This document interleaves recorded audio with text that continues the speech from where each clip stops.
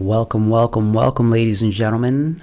I'm your host, Trillionaire, and today we're going to be getting into a bit of market analysis. We do have a giveaway coming up on Friday for those of you who enjoy participating in the channel's discussions and whatnot. All right, so the first thing we're going to check out today is Bitcoin. So actually, before we even get into that, we're going to have a quick look at the market as a whole. And we see here that it looks like the downtrend, the bear market, is continuing a little bit. We do have a bit of sideways movement, so I don't know that I can call it a bear market for certain. And when I'm speaking in terms of bear market, I'm speaking in terms of crypto bear markets. I understand that bear markets in stocks last much longer.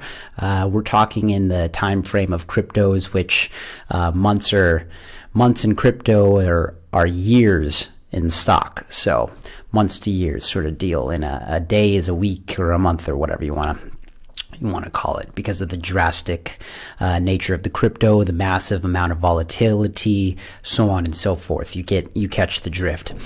Okay, so it does look like we have a bit of a, we're still continuing this little downtrend, but I don't know that I'd say it's still going down. This could be a little bit of sideways movement. What we're seeing here is a bit of consolidation, all right? On the bottom here, this was the lowest point that we've seen since quite a while back. I'm not even going to go back. You can check my other video out if you want to see further back. But this is the lowest point we've seen anywhere in the last month. That was January 17th. We're now about 12 days beyond that, about 2 weeks, and we've already seen the market rebound as high as 632 billion after it did peak out at roughly about 824 billion. So what does that mean? I personally think that this means that the market is moving sideways, and the longer that it moves sideways, the stronger it will become, the more confident in the investments that I currently have myself. I will be. The more confident about my investments I will be. So that means that more sideways movement means more strengthening of the market, means more time for people to get in, get their wits about them, get used to the current price levels of different cryptocurrencies, and it gives people an opportunity to go ahead and accumulate. This is a great time to begin accumulating again. Like I said in my last video, dollar cost averaging, great time to do that in this market, because we're going to see some ups, we're going to see some downs. Ideally, we're not going to see it go back below this 432 billion, in which case we are certainly still in a bear market for cryptocurrencies. But till then, we'll see what's going on. So let's go ahead and take a look at Bitcoin. And today we see Bitcoin, we've seen it down pretty low actually. And just after this, folks, we're going to go ahead and get into some of the biggest gainers and losers. I love to go over those.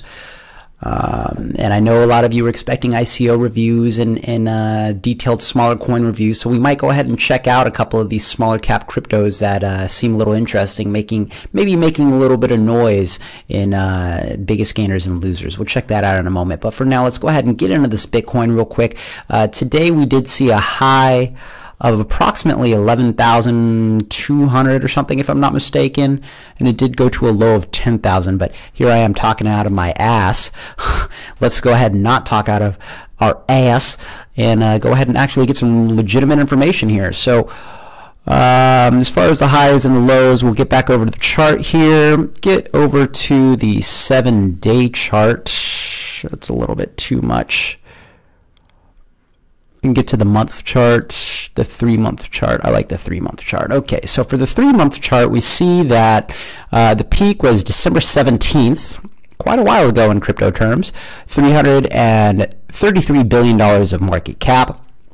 And Bitcoin has steadily been going down. Now, it does seem to have found potentially a little bit of sideways movement here, but I still haven't seen it break that downtrending, that bear market. And That's concerning if you're a Bitcoin maximalist or somebody who holds significant portions in Bitcoin. Fortunately, I personally am not because of my own beliefs.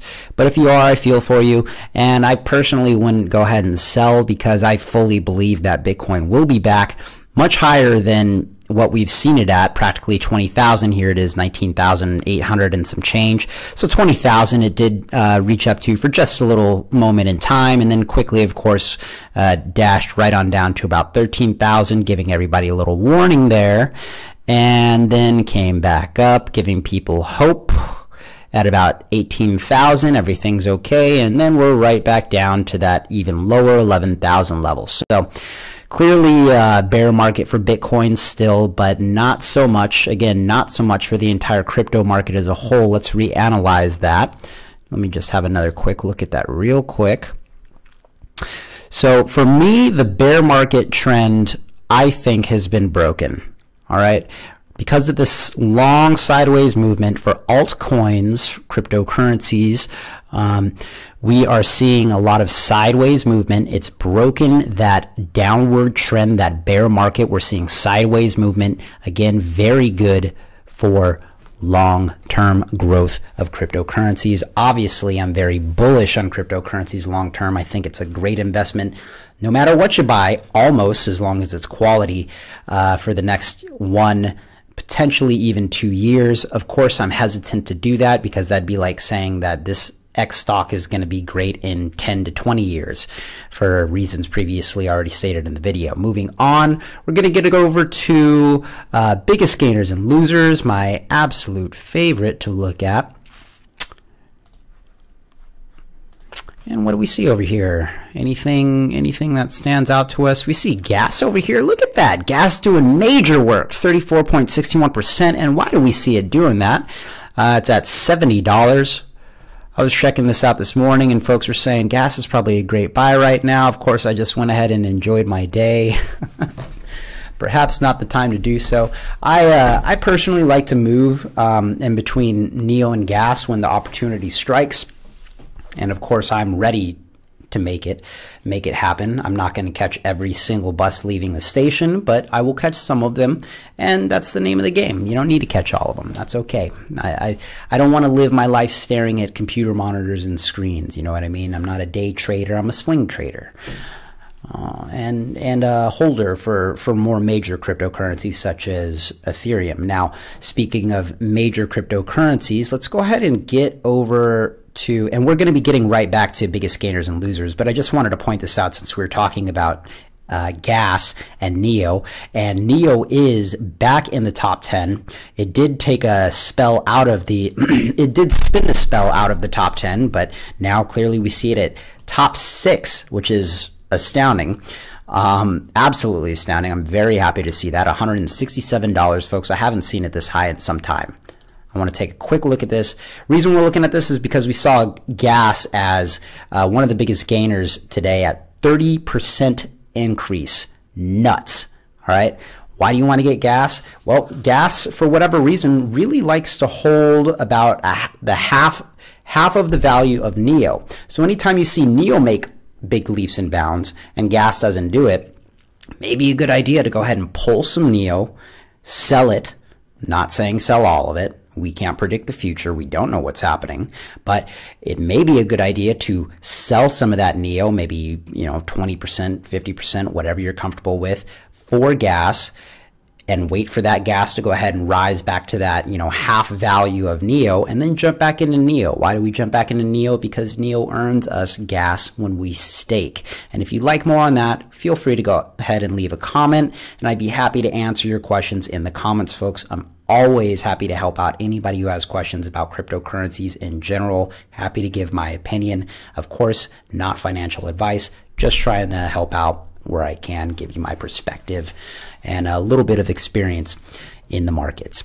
So NEO looking great. We're seeing it right back at about its previous peak. Let's go ahead and zoom in a little bit here. And again, we're going to be getting back to biggest gainers and losers in just a moment. Its maximum peak where it shot up to $192 and some change, I believe that is. Yeah, 192.05. And it's approaching that again. Now, it went to that 192 for just a moment in time. I'm talking about like 2 hours or something, maybe not even that. I think it spiked up real quick and then came right on back down. So, I mean, if you want to take advantage of those opportunities, folks, you got to have your crypto on exchanges. If you see NEO doing a big run, like sort of like what it's doing right now, if you notice, this looks similar to this right here, okay?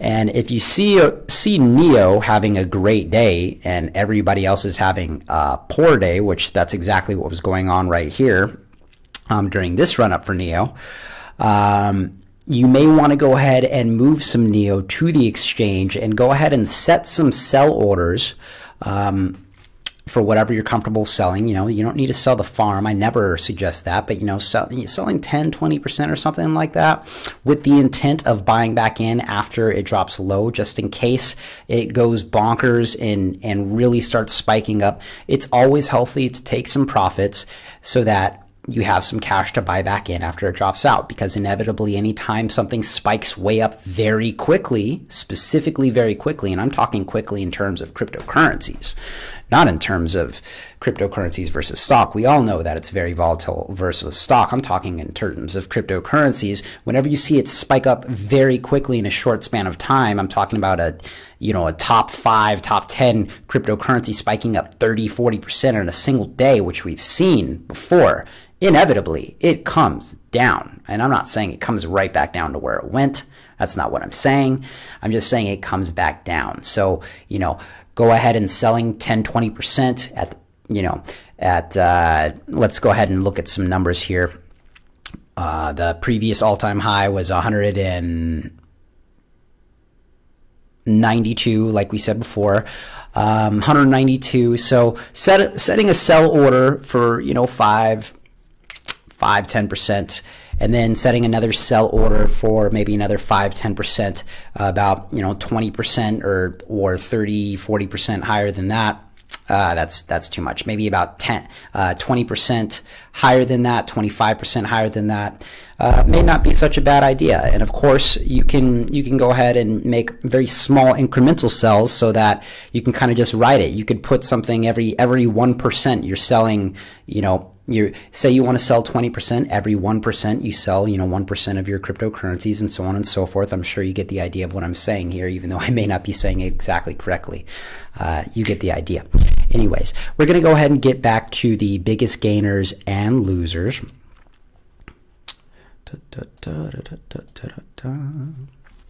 I hope I'm not speaking too quickly for you folks. If I am, just let me know and I'll slow it down for the next video. I understand not everybody watching these videos is from America or a native English speaker, so it is nice for me to slow down what I'm saying so that it's easier for people to understand. Okay, so we saw NEO at, what was it, $167, and right now we're seeing gas at $70.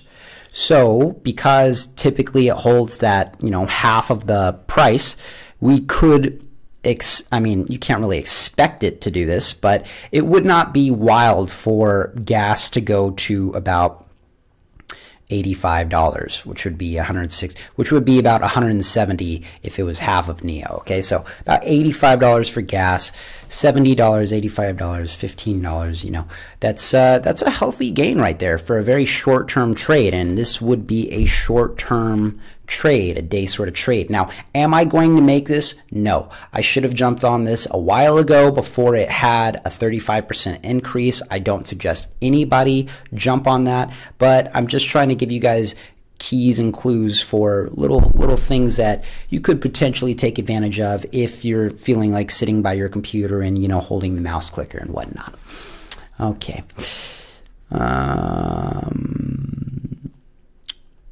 Anything else we see here that's exciting?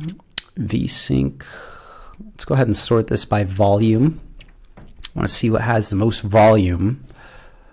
And Dent. I haven't heard of this before. We're going to check that out in just a moment.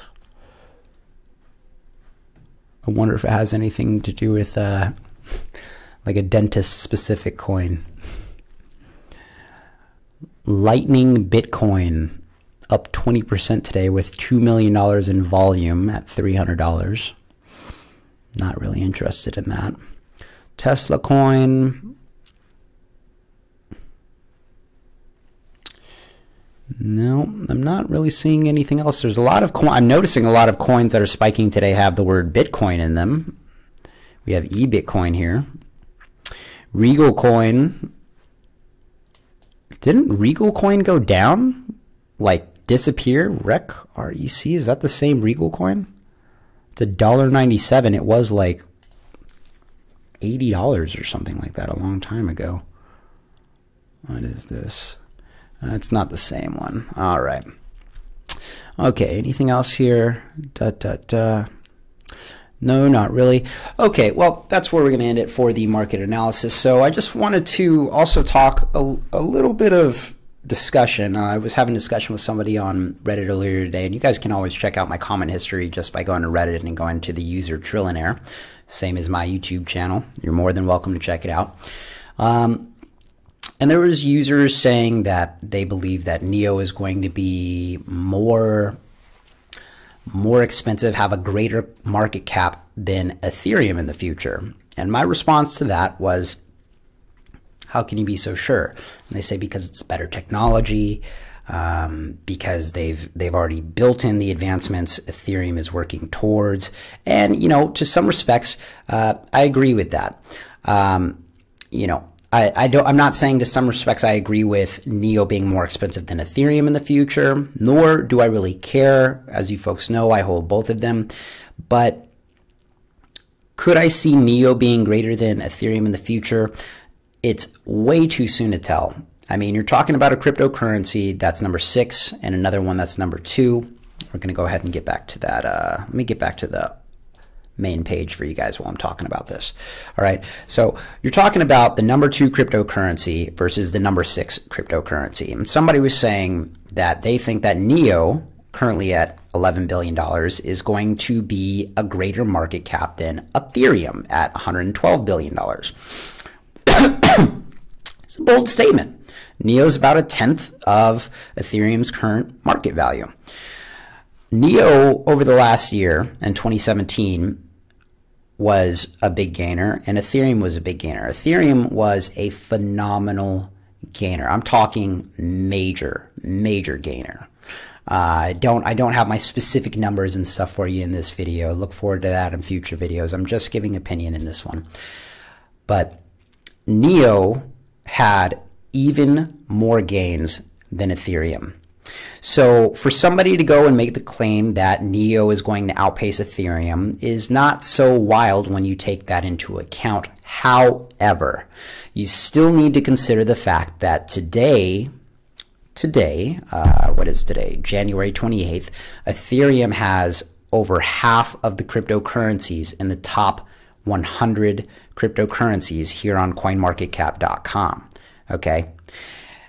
Ethereum has over half of the current transaction volume of all transactions in cryptocurrencies, period.